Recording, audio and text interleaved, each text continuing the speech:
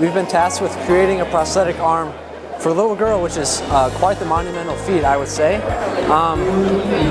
Of course, with this kind of project, we went through several different prototypes before we got to what we have now. Another problem that we ran into was budget.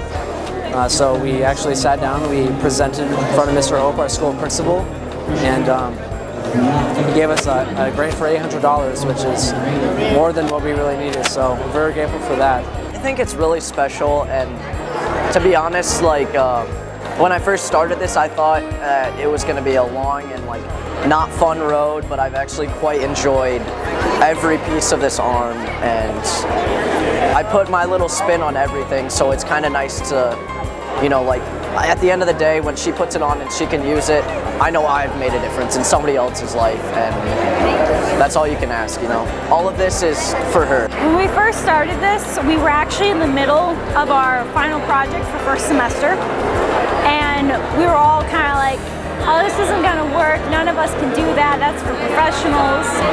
And then it just kept going, and we're like, all right, I guess we have to do this. Brought her the wrong arm for testing to let her practice with it, see how she felt about it. And then from there we moved on, we made more prototypes, there was lots of delays.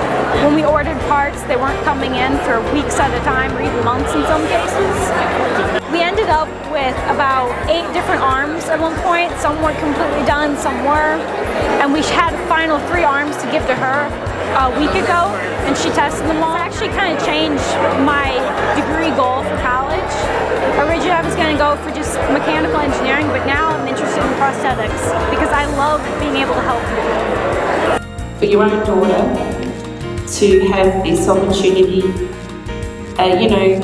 obviously the whole situation with Grace's birth and the whole process of that, and her having to go through various obstacles in her life. You just always have these different dreams, that she will have every opportunity that every other young girl has. And just experiencing this, the process of it, watching her just get a lot of enjoyment out of it, and knowing that her situation could possibly help other kids that might get inspired through a high school, just an everyday high school, helping a little girl like Grace, that maybe they can do something for their community too. It makes me feel wonderful. I love being able to apply the things I've learned in school.